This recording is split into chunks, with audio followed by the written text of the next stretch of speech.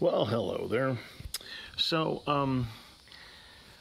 this is a table lamp that we use all the time in our backyard, and I want to kind of show you the lighting technique that I use out here, because I see a lot of people having troubles with these instant lighting types that they don't have the fuel air system. So basically, what happens is if you don't preheat the generator enough, you just basically squirt liquid gas up into it, and you get a big fireball, and then the gasoline wants to run down here onto the wood handle and onto the fountain, potentially your table, and just really make a really bad evening out of something you were trying to do that was nice and simple and easy. So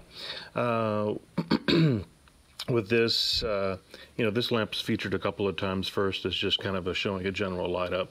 Second time we kind of did the rat rod finish on here with the linseed oil, and this time I want to just kind of give you some a little bit more detailed tips on how to light this up.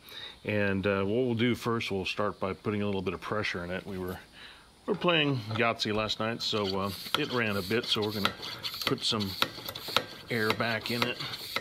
Make sure I got that open enough so I'm actually putting air in the tank. And so this is what I do. I don't use the two matches. I don't use the one match. I don't use a gas match. I actually use a kitchen torch, which looks like this. And yeah, it's probably overkill, but either I got to sit there for 30 seconds or so with matches and hope it works.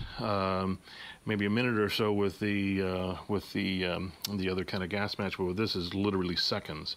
But one thing that I've kind of learned on this is that whenever you do start these off, and this is the big tip, right, is that you basically crack it open and shut it right back off, and then see what happens.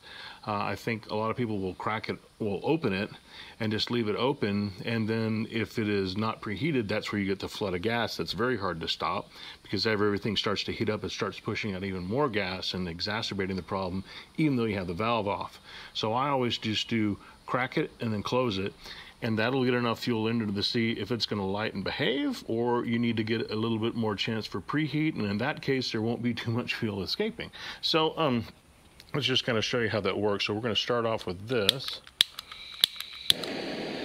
and I just aim it about right here, and then I'll crack and close and see what happens. And you can see that needs a little bit more preheat, but the valve is closed right now. That's just fuel that's in there. But now it's preheated enough, so if I do turn the valve on, then it will gain its full brightness, and we won't have a fireball as a result. So this, I think, is probably one of the better ways to start one of these off.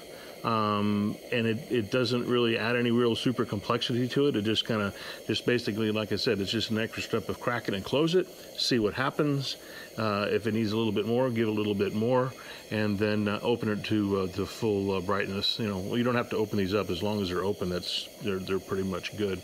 So the other thing too is, like with this, I purposefully under preheated it to get that condition. So I wanted you to see what would happen, but also I wanted you to see that we had a under preheated generator, but we didn't end up with dripping fire everywhere because we just cracked it and closed it. So anyway, that's the method, crack and close, and that should keep everything running a little bit better for your table lamps and other instant lighting type of the gas appliances. So until next time, keep them lit.